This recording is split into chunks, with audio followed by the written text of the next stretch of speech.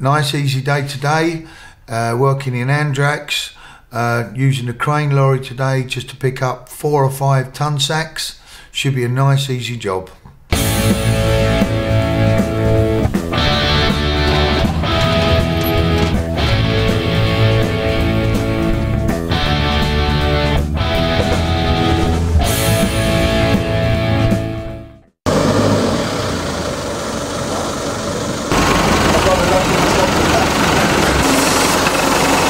Another part of my job in the lorry that is my main lorry has the grewer, has the crane.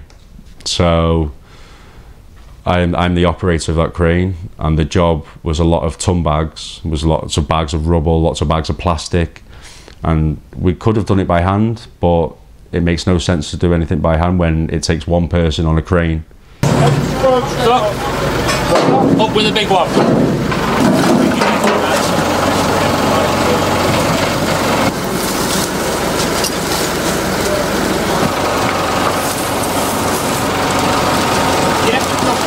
Do between the 2 trips,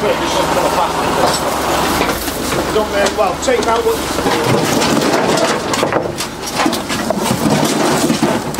I knew Darren a long time, and then I was away for a long time, and then when I was out again, I asked Darren. I needed a job. No one was willing to give me a job, but Darren gave me a chance.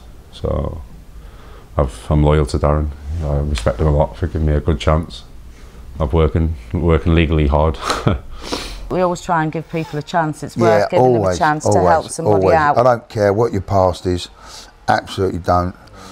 Just as long as you work hard, fit in with the boys, you're good.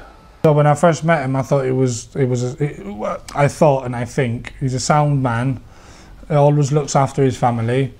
Whatever happens to him aside, he always puts his family first. Bit of a bruiser, bit of someone who does like to think that oh yeah, I'm the big man, which to be fair he is, but still there is a softer side to Des, which he would not enjoy me saying anything more about, to be fair.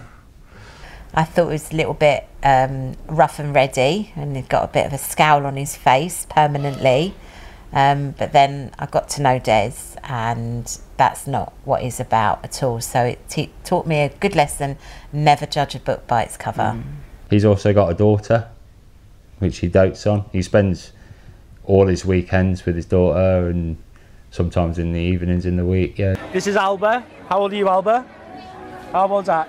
In English? 4. You're 4 years old, aren't you? This is my youngest daughter. How old are you, Phoebe? 10. She's 10. This is my stepdaughter. I've known her since she was a baby. And Scarlett, this is Sue's daughter. How old are you, Scarlett? 10. She's 10 as well, so we're both the same age. Me and Scarlett then? Are we going to go on this team? Scarlett doesn't want to be with you. She don't want to be with me? No. No? You want to go on that team? Yeah. Come on then, you go on that team. So I'm on my own? Yes. Right, whatever then. I'm on my own. No. Oh, he loves the gym, yeah. A lot of us go to the pub after work. Des goes to the gym. Des likes to take his shirt off all the time.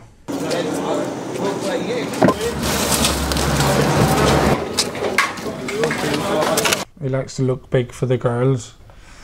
He just likes to look big for everyone, really. Yeah, he takes his shirt off very often, but it's hot now when everybody's taking their shirts off. So, although Des was doing it before it was hot. So. I don't think he owns a t-shirt. I would actually, sometimes I think to myself, would I recognise him if he put a t-shirt on? I don't know if I would. Taking his top off, making excuses why he doesn't want work, and really good at driving a lorry. We get to the next, throw the tool bag in it. Yeah, come on. Calayam's next. Oh, so you know what? I think that's the only word Scout says what the word do.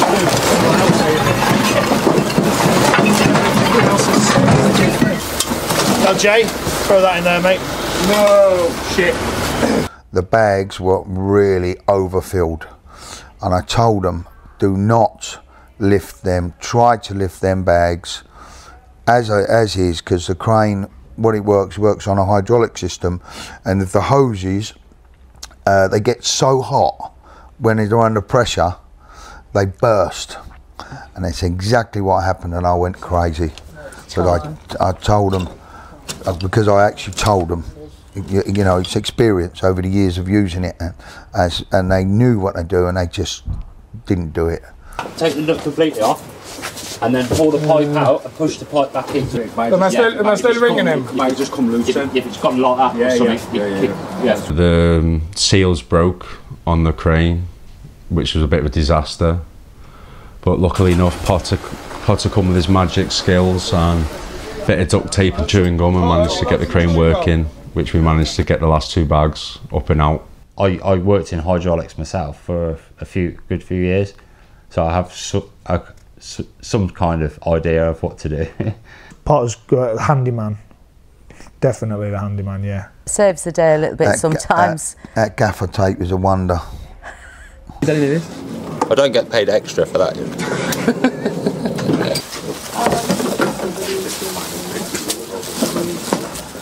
So I sent, so Charlie has finished, she goes through everything. Yeah, right, let's get a bit short. We're going to go around Charles to see what's there. Put it in the front. Yeah. No, mate, I'll put it in case you run out of the 1, 2, 3.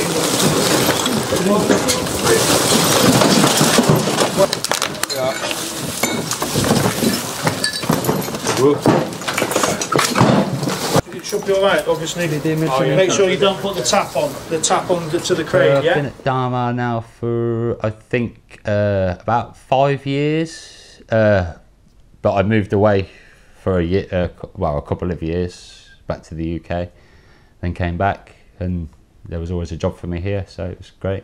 I asked some guy for a job one day, but he had no work, but he gave my number to Darren. The next day Darren phoned me and said I have some work, so I came, and unfortunately I've been here ever since. Can't say a bad word about him. Really lovely bloke, just a lovely bloke. He used to wear a pair of glasses that literally looked like Harry Potter, and his aspect and the hair that he had, he just looked like Harry Potter. And I think I just said something along the lines of, wow, who'd you nick your glasses off, Harry Potter? And it sort of just stuck. He never shuts up. Sometimes it's annoying, but a lot of the time it's quite fun because he's a quite funny lad. He's a really funny guy, very witty. Probably one of the funniest people I've met, just non-stop laughing. He's never serious. He's never serious. I've never seen him in a bad mood. He's just a funny person. I am like the class clown, if you like, at work. I tell a lot of jokes, play a lot of pranks, and make everyone laugh. It's hard work, and we need morale, so it's, you know, it's good. It's good. But the man next to me pulled it out. Now I know she don't like it out, so I put it back in. Fishing is my #1 hobby. So I go fishing quite a lot. In the UK, I used to fish, do competitions and fishing clubs and things like that. So I used to go fishing quite a lot. Potter loves fishing, never stops talking about it. Tells us stories about fishing, and it's just boring.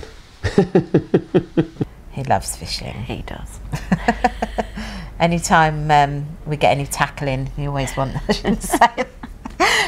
Yeah, any tackle that comes in, we always save it for Dan. Is that